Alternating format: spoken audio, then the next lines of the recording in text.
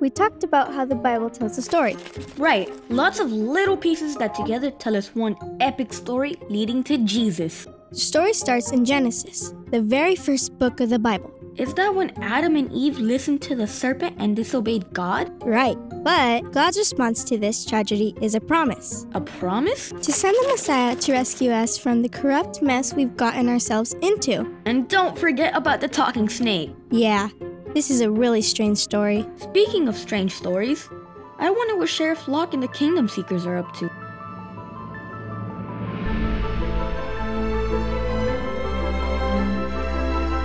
Cricket Creek is a quiet little town.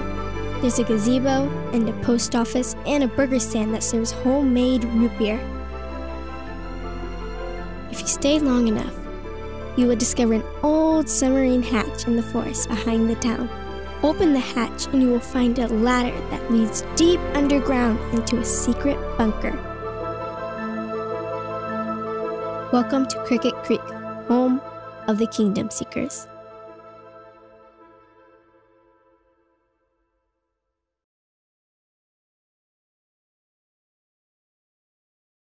Okay, so the answer to the riddle takes us to Messenger Road. Right, but before we continue with the mystery, let's check in on Zach's latest invention, frozen slime. Did you say frozen slime? You're not going to eat that, are you? Why? You want one? I'd like to present to you my latest and greatest invention. It's the frozen slime machine. Frozen slime? You're not gonna drink that, are you? I'm offering the first ever cup of frozen slime to, you guessed it, my little sis. Go on, try it. I better get that.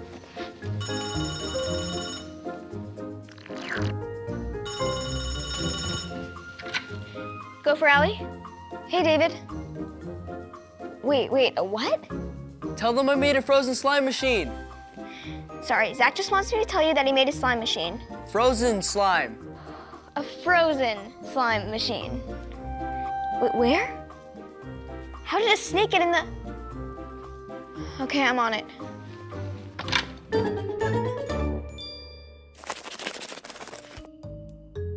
Sheriff Locke and the other seekers were making a house call. House call? Apparently, Mrs. Porter had a snake problem. She called the sheriff for help. Snake?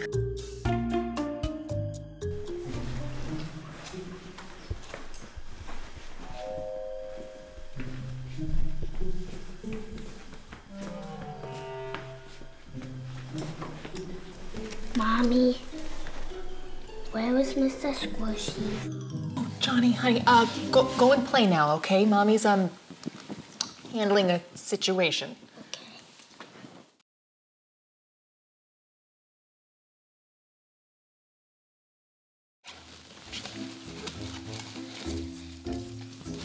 What is that? It's one of Zach's inventions. He calls it the Seymour goggles. They're supposed to, you know, help you see more.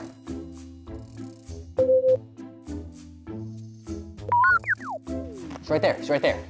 Listen, guys, I know I should be the one to go in there, but it's just, I have this condition. Condition? Snake sighting syncope. What? Syncope. It means you faint at the sight of a snake. Zach's owl will be great for this moment right now.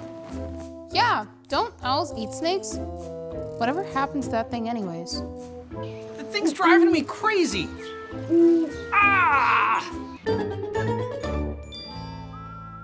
Okay, I'll do it. Wait a second, what about your snake thing? Snake sighting syncope, and I'm ready to face my fears. There comes a time in a man's life where he's got to stand up for what he believes, where he's got to rise to the task. He's got to look that snake in his beady, venomous, ugly, Sure. Sorry. Okay, so I'm just gonna march right in there and I'm gonna wrangle that snake. Ain't no fear gonna stop me. Now, hand me that ultra-thin trash bag. Okay, guys, maybe we should just... And he's out.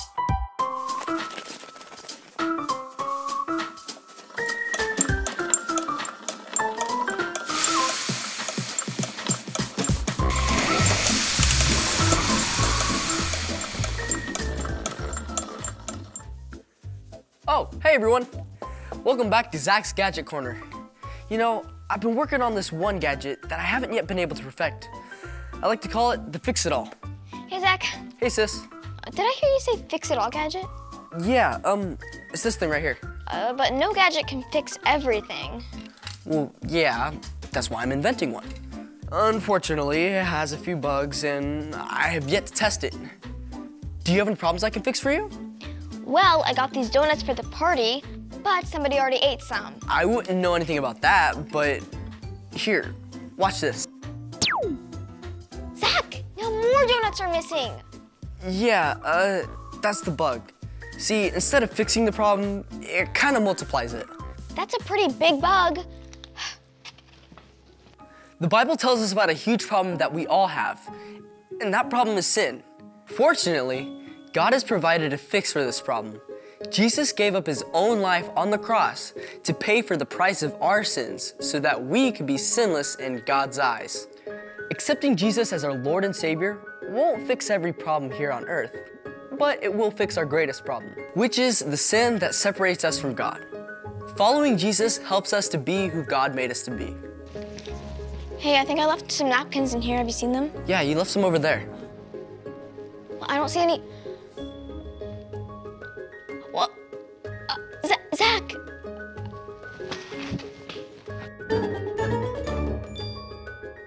Okay, back to the snake dilemma. While the sheriff was taking an unintended nap in the kitchen, the Seekers and Mrs. Porter were brainstorming ways to help. So I say we just go in there with our eyes closed and we just swing at anything that moves. But we'll be moving. Okay, how about we could have like a signal, like Or we could just go in there and trap the thing like how we first planned.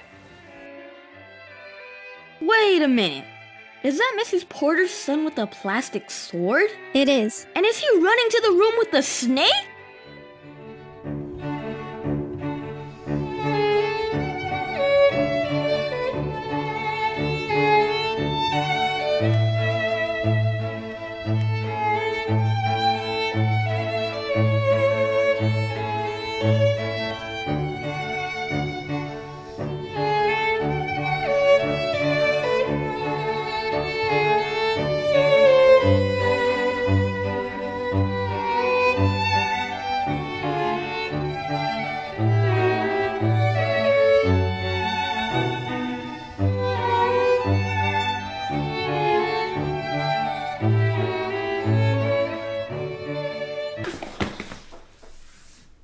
Is that a...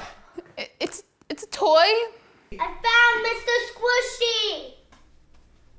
Huh. Didn't see that coming. So, the whole time it was... Little Johnny's toy snake, who apparently was named Mr. Squishy. So, the sheriff eventually regained consciousness. He did, and went out a few more times before David could explain to him that it was just a toy snake. Yikes. But they eventually regrouped, headed to Messenger Road to find their next clue. Messenger Road. So, how do we know what we're looking for? I think we'll know when we see it. You okay? Yeah, do you get the feeling that someone's watching us?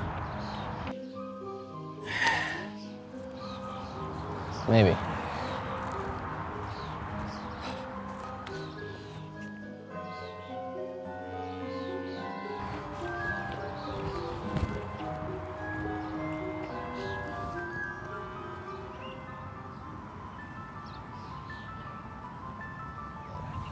Under the Golden Archer, the last of three, the one who seeks will find the key.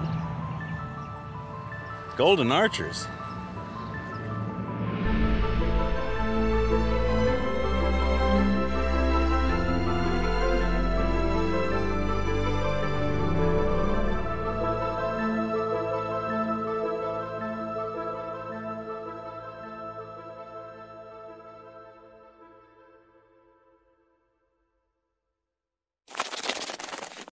There's a crazy story at the beginning of the Bible. Adam and Eve are in the Garden of Eden. Everything in the garden is great, exactly the way it should be. There's one tree in the garden that God told them not to eat from because it's dangerous and will kill them. They just have to stay away from this one tree and they're fine?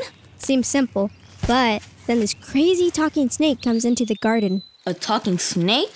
Yeah, and the snake starts telling Adam and Eve that the fruit from the forbidden tree wouldn't kill them. It would actually make them become like God. Clearly the snake is just defying God's word. They don't eat the fruit, do they? Unfortunately, they do.